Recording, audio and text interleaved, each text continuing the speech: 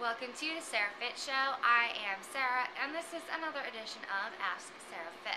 Today's question comes from YouTube user Barbie113, and she asks, what is the difference between regular yogurt and Greek yogurt, and what are the benefits? Why is it better?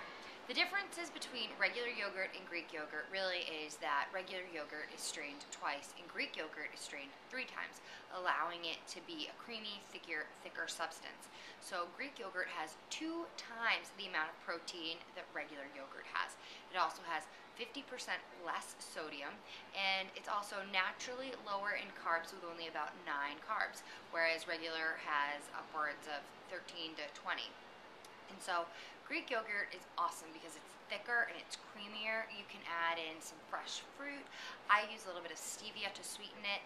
You can get the fat-free, which has the lowest amount of calories, or you can get a 2% or a full fat.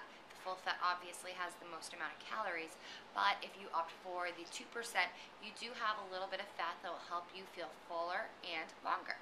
But also, since there is so much protein, the Greek yogurt is going to keep you feeling fuller longer than regular yogurt.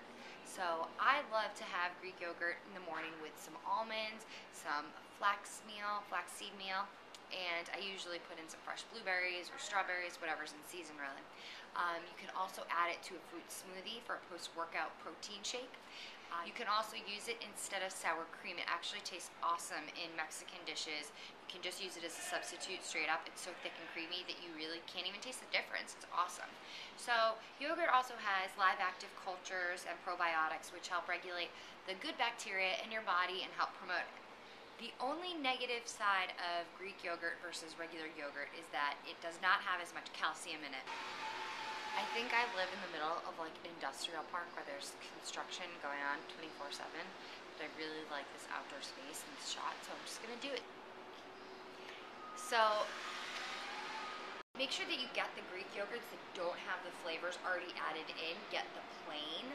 If you get the ones with vanilla and strawberry, they still have really high protein, but they also have a lot of added sugars to them.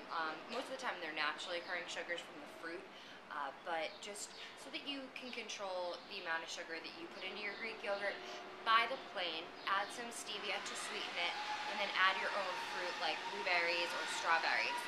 Sorry about the noise. Hopefully you enjoyed this video. If you have any questions, feel free to ask me here on YouTube below in the comments, or on Twitter, Diet Sarah. And as always, check out my blog, Sarah Fit. Vote for me on Oprah. Link is below in the comments. And lastly, if you want to do my workouts at the gym, make sure you check out my iPhone application. So that's it for today. Sorry for all those shameless plugs. I'll see you guys soon.